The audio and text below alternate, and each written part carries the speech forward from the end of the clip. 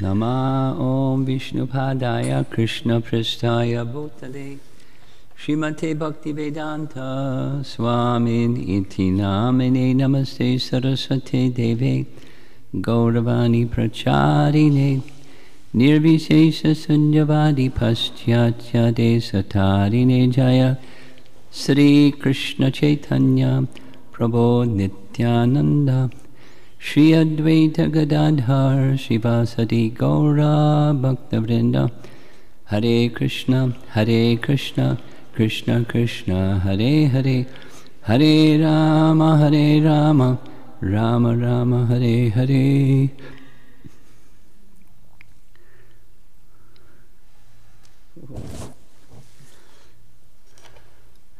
Sorry to be late. I ran into a crisis on the way over here, and it took a little while.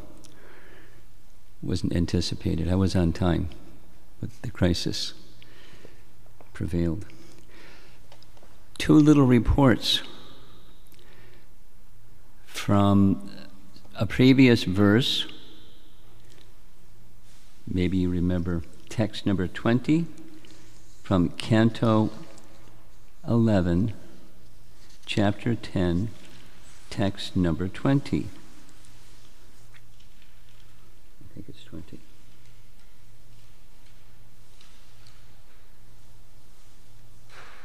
that right? Text number something.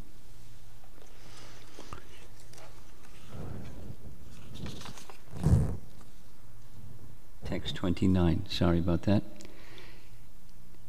11:10:29. The verse speaks about living entities who reside in hell have material bodies. Here's the translation, BBT. Worshipping ghosts and spirits, the bewildered person falls fully into the grip of unauthorized activities and thus goes to hell, where he receives a material body, infected by the darkest modes of nature. So I brought up the point that I was always under the impression that in the hellish planets, there's no material body. It's just a subtle body, and the suffering is going on the subtle platform in the subtle body because there's no material bodies. I was under that impression. But it says specifically, where he receives a material body infected by the darkest modes of nature. So I said I would do a little research, and it took a while. And here I'm happy to report to you the results of that research. Just as this chapter 10 of Canto 11 is describing fruitive activities,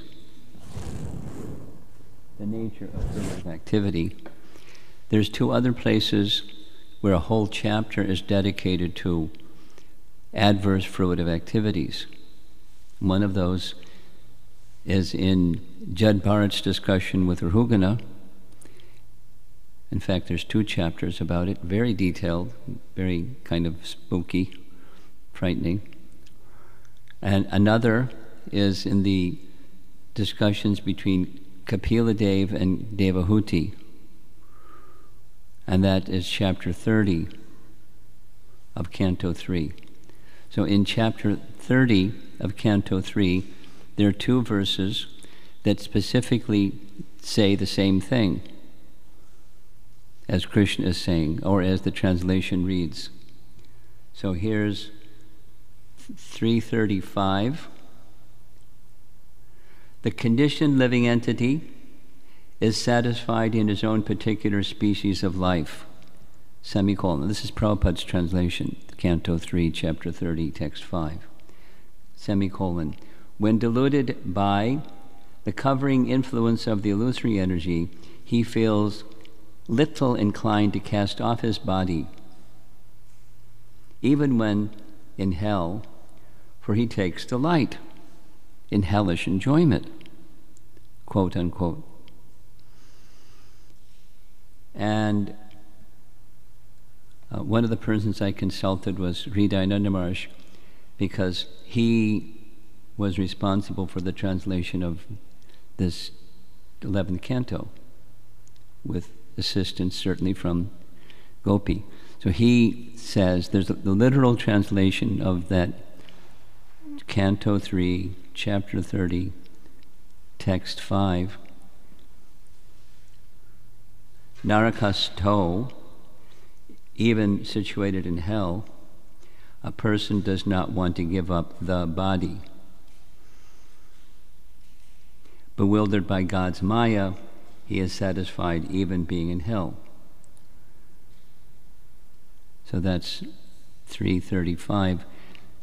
And 330:20 has this other term, yatana deha. Yatana deha. Yatana means tormentable.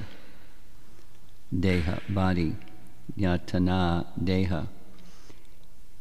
Is the BBT translation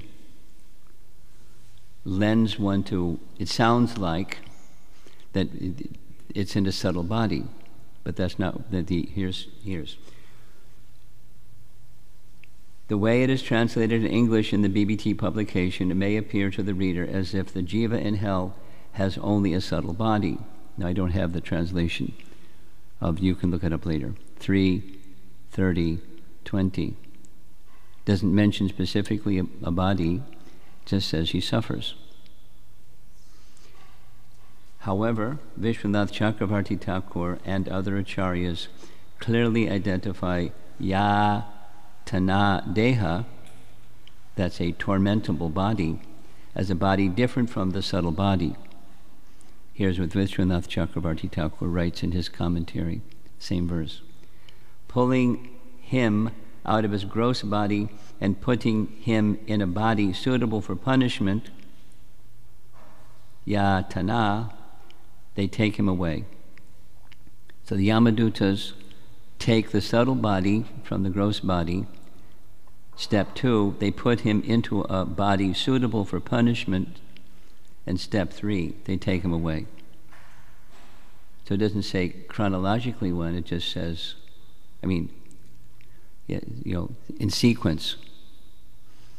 And here's another of the acharyas commenting on this very same verse, who writes, even if cut apart or burnt, these bodies restore themselves so that the torture can continue. Right? It's a covering, it's not the subtle body, it's a covering of the subtle body that has a very unique nature. And there's many things unique about it. They lop off limbs and then the limbs restore. And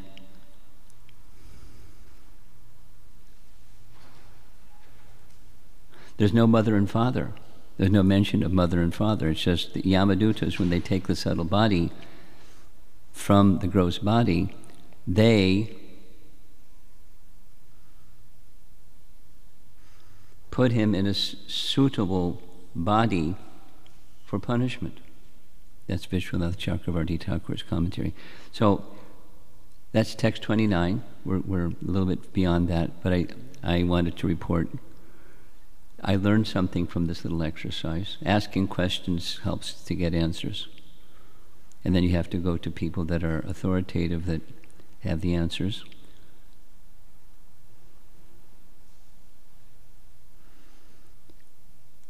There's a unique kind of body for the denizens of hell. It's not provided by mother and father, which is the usual procedure, but the Yamadutas have that power, and they award the living entity a yatana deha to cover the subtle body. Anyway, that's a detail. And Uttam Bhakta is not here this morning, but I misquoted. Now here's the correct quote. Canto 3, Chapter 9, Text 11. Those who like to look these things up. 3, 9, 11.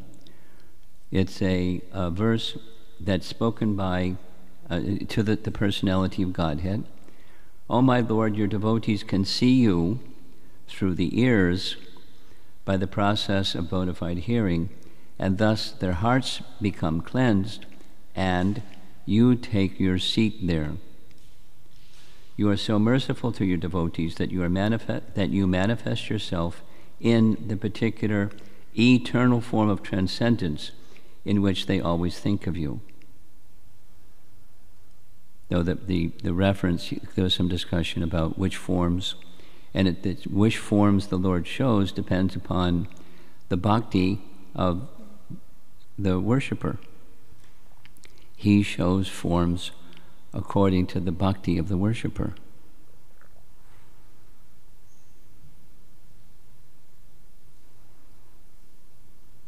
And there's many examples of that.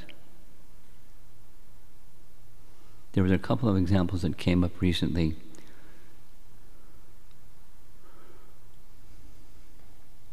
One of them was that Prahlad, in Prahlad's description of Prahlad before this encounter with Hiranyakashipu threatening him and so on, there in the beginning section it says that Prahlad there's 3 verses. Krishna's name is mentioned specifically. He had unalloyed devotion for Krishna. Krishna, Krishna, Krishna. And yet the form that was shown to him was Lord Nrsingadev, who was a manifestation, an avatar of Krishna, or an avatar of the source.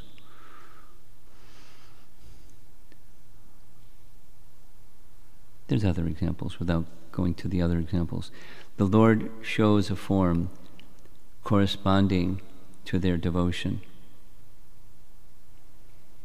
Here's another one. When Krishna liberated the 20,800 kings that were in Jarasanda's prison, Krishna came before them in 4 arms. And the description of the position of the symbols of Vishnu in those 4 arms, our Acharya's comment, this is a specific aspect of the 24 features of Vishnu according to the position of the symbols of Vishnu in his hands. And this particular description of what the kings saw was the form of Janardana, and Janardana, according to Chaitanya Charitamrita, is one of 2 forms that are expansions of Krishna for pastimes, Vasudeva Krishna for pastimes. Those are details. But the principle is, and I hope Uttam Bhakta is listening, 3, 9, 11, Krishna shows that form according to their meditation and their worship. What's in their mind, he shows that form. Okay. So now we're moving on. Nice to see brahmacharis here. And the verse for this morning is which the verse number? Who knows? 34? 34? Okay. Om Namo Bhagavate Vasudevaya. Om Namo Bhagavate Vasudevaya. Om Namo Bhagavate Vasudevaya. Oh, there's the Sanskrit on the screen. Kala Atma Gamo Loka Swabhavo Dharma Evacha Itimam Bahuda Prahur Gunavyati Kare Sati.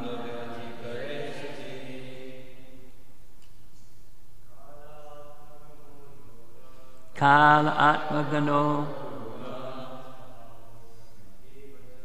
Svabhavo Dharma Evacha Itimam Bahada Prahur Guna Vyatikare Sati Kala Atmagano Loka Swabhavo Dharma Evacha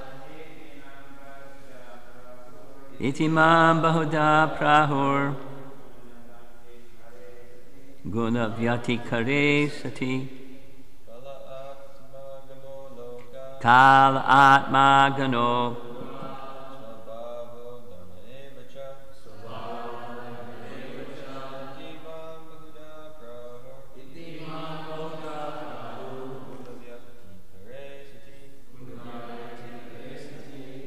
Ladies?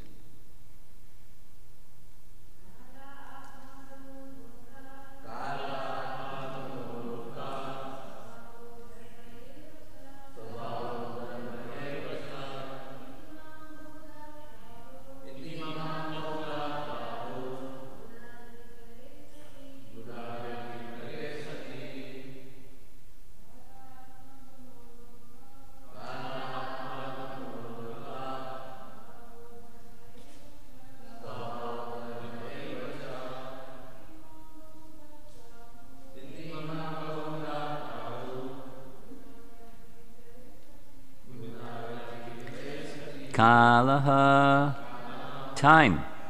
Atma, the self. Agamaha, Vedic knowledge. Lokaha, the universe. Swabhavaha, different natures of different living entities. Dharmaha, religious principles. Eva, certainly. Cha, also. Iti, thus. Mam, me. Bahudha, in many ways. Prahu, they call. Guna, of the modes of nature. Vyatikare, agitation. Sati, when there is. Translation, when there is agitation and interaction of the material modes of nature, the living entities, then describe me in various ways, such as all-powerful time, the self with a capital S, Vedic knowledge, the universe, one's own nature, religious ceremonies, and so on. Purport. One can experience the potency of the personality of Godhead by observing how different species of life, demigods, human beings, animals, birds, fish, birds, insects, plants, etc., gradually evolve their natures and activities. Each species of life executes a particular process of sense gratification, and this function is called the dharma of the species. Lacking knowledge of the personality of Godhead, ordinary persons catch a glimpse of the Lord's potencies in the above-mentioned manifestations. Srila Madhvacharya has cited the following information from the Tantra Bhagavata. The Lord is called Kala, or time, because he is the mover and controller of all material qualities. Because he is complete and perfect, he is called Atma, or the self. And he is the personification of all knowledge. The word Swabhava indicates that the Lord fully controls his own destiny, semicolon, and as the maintainer of every one, he is called Dharma. One on the liberated platform can achieve unlimited bliss by worshiping the personality of Godhead, whereas those who are ignorant of the Lord try to find meaning by concocting other objects of worship. If one stubbornly imagines that anything is independent of the Lord, one will remain in the grip of the illusory network of the Lord's potency, seeing the inevitability of the destruction of material things. One is constantly fearful and perpetually laments in the darkness of ignorance. In such darkness, there's no question of happiness. Therefore, one should never think that anything is independent of the personality of Godhead. As soon as one considers anything to be independent of the Lord, one is immediately gripped by the Lord's illusory network called Maya. One should always remain humble and obedient to the personality of Godhead, even when one is liberated, and thus one will achieve the supreme spiritual happiness. Well, the purport is addressing something that's a little different than what the verses seems to be addressing. The verse seems to be addressing different ways in which the source of everything, or the supreme, is conceived of. And according to one's position, it starts like that the different living entities are awarded by material nature with specific capacities and natures, and they act according to those natures because they have that particular body. And then there's something specific about their capacities that are, one could say, vibhutis, or opulences of the Supreme within this world. You know, a dog can smell things that we can't smell, and so forth and so on. There's capacities that species of life have that other species don't have. And that's a manifestation one can acknowledge, that there's a manifestation of the potency of the Supreme within this world. So one can have realization of the Supreme variously, and then up to the human form of life, where the full realization becomes possible. Then, of course, our even realization of the absolute truth in different features is the appeal, or the mandate for the human form of life, to come to that stage, realizing the source of everything in different features, and ultimately the Bhagavan feature, and so on. It seems to be what the verse is speaking about. And the purport is focusing slightly differently on the terms that are within the verse, like Atma, from Madhvacharya. Atma, because that's the Supreme Self. So Atma can have different meanings depending upon context that we already know. Atma commonly means the soul, but Atma can mean the body, or the mind, or the soul. And Atma can mean, in this case, the Supreme Soul, or the Supreme Self. And Kala is a Shakti, and Kala is the Supreme Lord, the possessor of that Shakti. Kala Shakti and Kala. Because he is the mover and controller of material qualities. No, the mover and controller of material qualities doesn't have his hands on the steering wheel. He does so through his potencies. Krishna's the doer and the non-doer at the same time. That's double talk, right? He's the doer and he's the non-doer.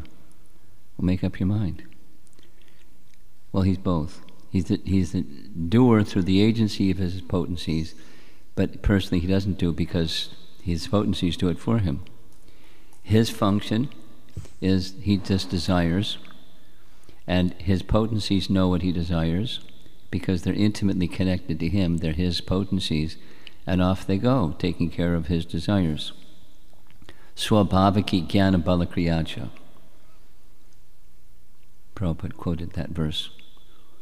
Or icha, simply desiring, and the potencies are moving according to his icha, his desire. So there's something he's desiring, but he's not. When we desire something, we have to do something. When Krishna desires something, he doesn't have to do something. So he's the doer and the non-doer. The doer in the sense that his potencies are doing, which are non-different than him, and doer in the sense that he's the initial cause behind all other effects that then become causes and so forth.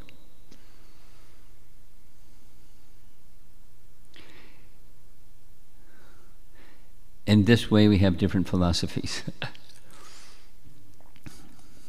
Like, just a little sharing.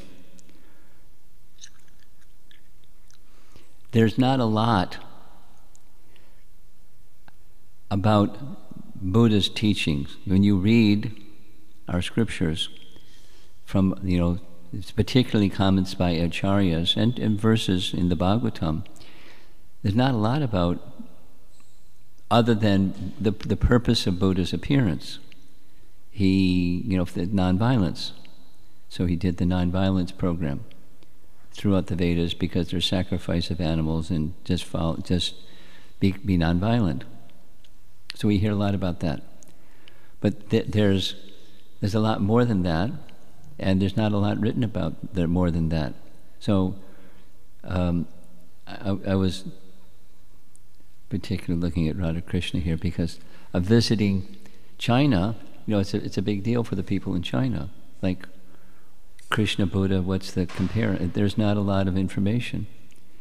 But I came across just yesterday, doing some research, there's, in Vedanta Sutra, what's Vedanta Sutra? It's a compilation, it's not just taking the Vedas and dividing the Vedas into 4, which Vyasa did. He's summarizing, it's his work. Vedanta Sutra is his work. And it's putting in little sutra forms what the Vedas say. And thus, traditional lines of authority have to have a commentary on Vedanta Sutra. Like what your group say about Vedanta Sutra. It's like very important. Shri Shri Radha Nila Madhava Ki Jai.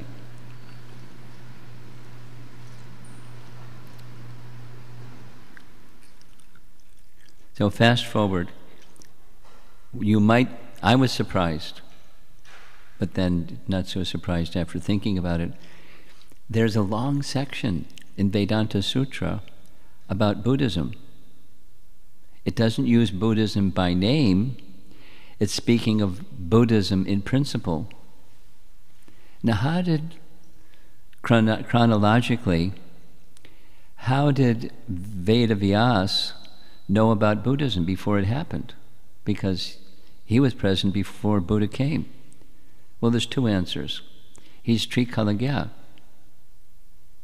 And there's another answer. There's nothing new. There's eternal truth, and it's like Prabhupada says, any philosophy is just rehashing of the Vedas. Any philosophy. No, if you want to get really philosophical, I'm planning to, cut and paste Bhanu Swami's translation of Baladev Vidyabhusan's commentary on that section of Vedanta Sutra that deals with Buddha's teachings. And gosh, it's really elaborate. It's not just one verse. It's a whole series of verses where understanding Vedanta Sutra, from what Vedanta Sutra means, how to extend it into the world in which we live, because it's the foundation, it's the sutras of stuff that happens here. philosophies, etc. It's really complex.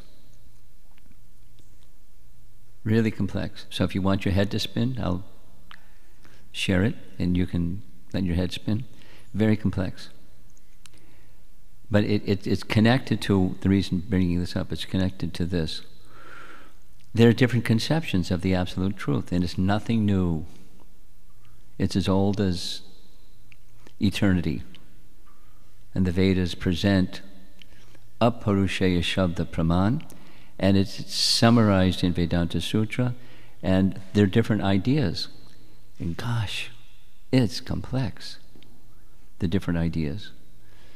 So people that don't have disciplic succession and try to discern reality without disciplic succession, gosh, how complicated.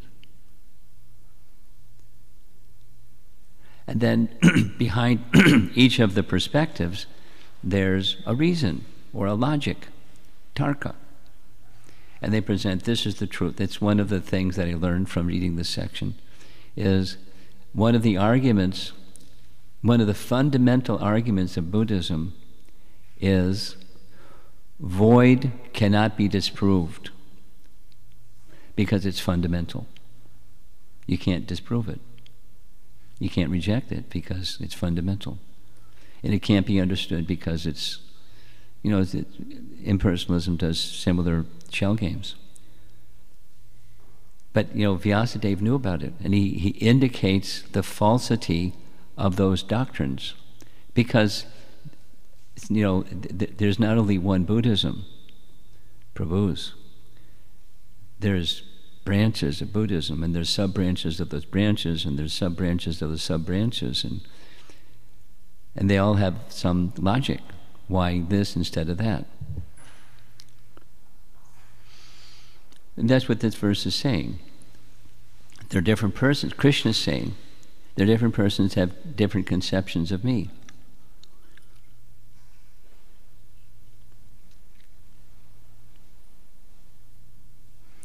It's like, you know, the blind man giving a description of an elephant. You know that one? One's touching the tail, one's touching the ear, one's touching the trunk, one's touching the leg, one's touching the belly. And this is an elephant. So they may have some slice of something and call it an elephant. So the realization of Krishna is dependent upon the heart and the mind of the viewer. And so they become convinced over here and convinced over there, and the ones that are over there don't accept the ones that are over here, and they have a clash, and they debate and argue, and it's endless. And sometimes they more than debate, sometimes they fight. Sometimes they do different things. What to do?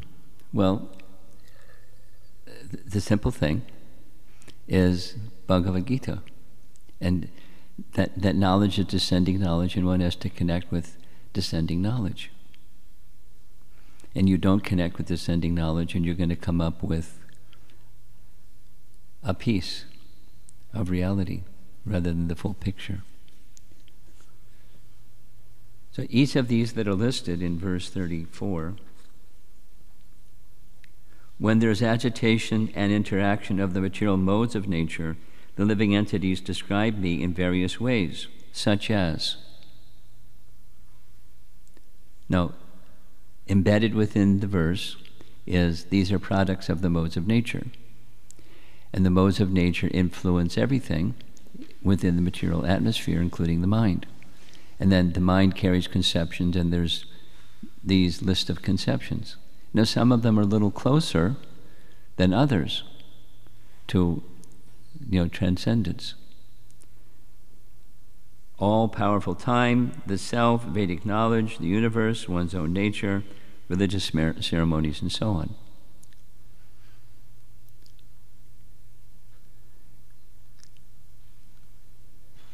So what are we supposed to do with this information? Well, on the one hand and on the other hand. On the one hand, we respect. they have some attraction, and they have, based upon the action and interaction of the modes of nature, they have a conception. And we don't like. One of the recommendations, it's right in Bhagavad Gita, but one of the recommendations is searching for truth. Vada is called. Instead of searching for defeating another person. Vitandi. So we're not interested in like smashing people. We're interested in truth. And we're interested in appreciating somebody has a different understanding than we have. And we stick by the truth. And how do we know it's true? The cyclic succession. Very simple. Very simple. Very simple. So what's the cyclic succession? That's an important item to discern. Because some people may say, this is it. This is the cyclic succession. And over there they say, this is, no, wait a minute. Ours is the cyclic succession. It differs from yours. Because look at this conclusion, that conclusion. They look like they're different. Anyway, it gets a little complicated. So one has to find the cyclic succession. And I'm, looking at our founder Acharya.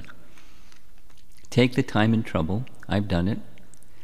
Are the teachings that Srila Prabhupada has given us consistent with the cyclic succession? Language is different because time, place, circumstance is different. Is the presentation consistent? Just in terms of using your intelligence, discerning capacity to tell what's what, and is what Prabhupada is giving us in his Bhaktivedanta purports consistent with the predecessor acharyas. I started late because of that emergency I ran into on the way over here, but I want to end so we have some time for some questions. So I'll just share one thing before. A very rapidly growing faith in America and the world, I imagine, is the Mormon faith. And one of the methods that they use for propagating the Mormon faith is they have young people between this age, that age, do witnessing, Jehovah's Witnessing. For 2 years, they dedicate themselves to going here and there and sharing their message. And those who do that, because there's abundance of wealth with the Jehovah's Witnesses religion for various reasons and structures, their college education is taken care of. No worries. So it's popular and it's effective. In our farm community in Pennsylvania, Gitanagari, there's an elder in the Jehovah's Witnesses faith, and every year some of the young people that are on that witnessing program, they come and spend time with him. And one of the things that he does is he brings them to the farm to learn about, and appreciate their faith and what so their world, they have some worldly experience, but it's the elder is helping to nourish their faith in their teachings, in their paradigm. So one year, every year it happens. At least it was happening. Some probably it's still happening. A whole group came to the farm. It was right after we had a week-long event, and I was just mixing with some of them, and I asked innocently,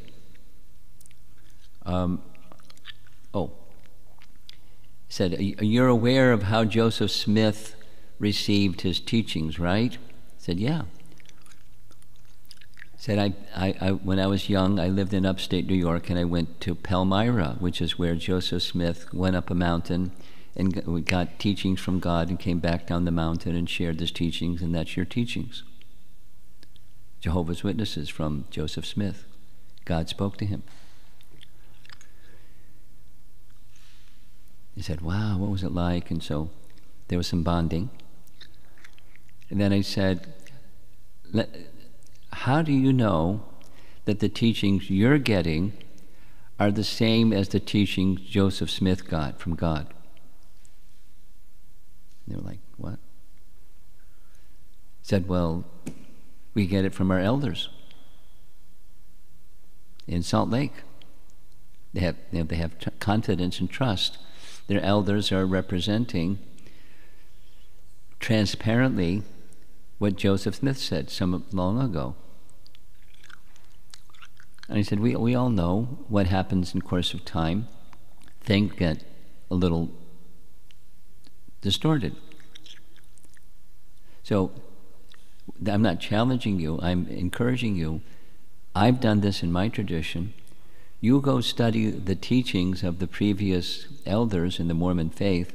Try to get as accurate of the picture of the original teachings that Joseph Smith delivered to people and see if it's consistent or has it morphed over time.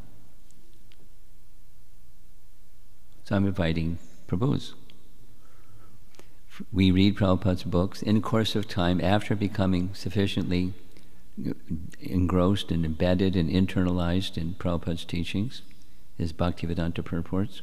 You will want to anyways. You start to read other, just like this little reference about in the hellish planets, is there only a subtle body, or is there some kind of a body in addition to the subtle body?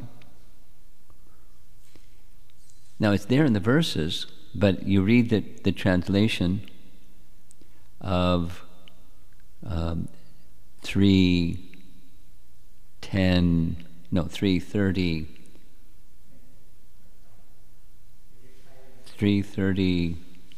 something.